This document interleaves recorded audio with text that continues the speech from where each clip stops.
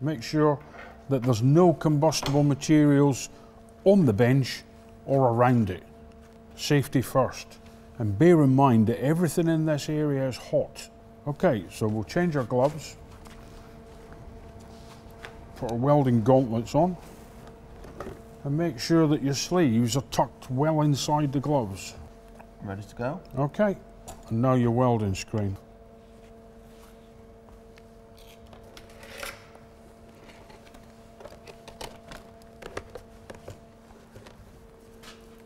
What direction do I travel in now?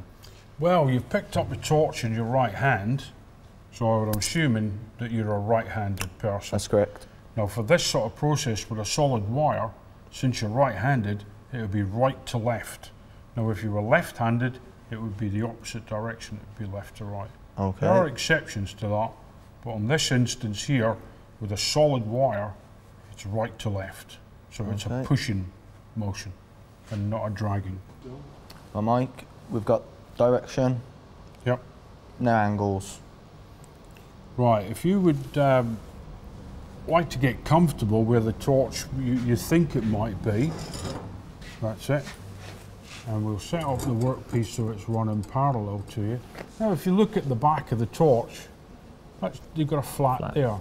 So if you keep that one flat to the work surface, that's generally about right.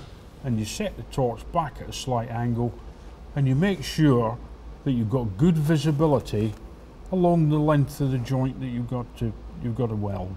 Okay then, that looks good. And that looks fine. And you need to make sure that you stand off about 20 millimeters off the workpiece itself. Workpiece to the end of the contact tip is about 20 millimeters. Does that look good? That looks fine to me. Should be good to weld.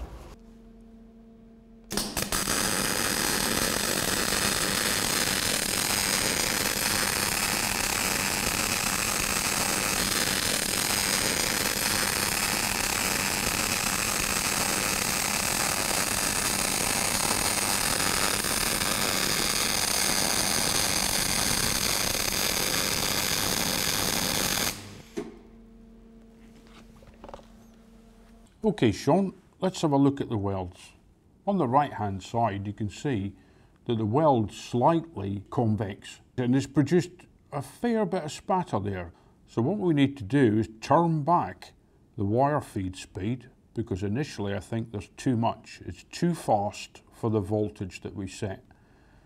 And if we trimmed it back, it produces a smoother weld, but with less spatter.